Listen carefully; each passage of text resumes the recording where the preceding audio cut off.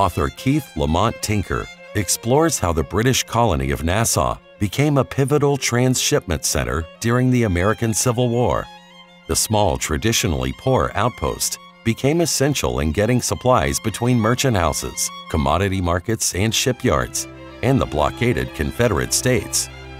Cotton, arms, ammunition, and essential commodities were stored in the warehouses lining the docks, benefiting the island's economy.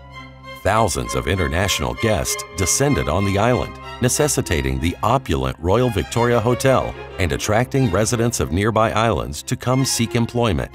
But not all the effects were positive.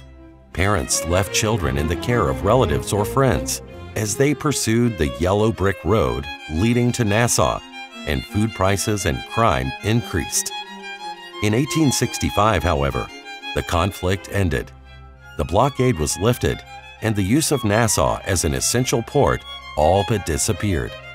As the island was left to return to abject poverty, the boom was over as quickly as it began.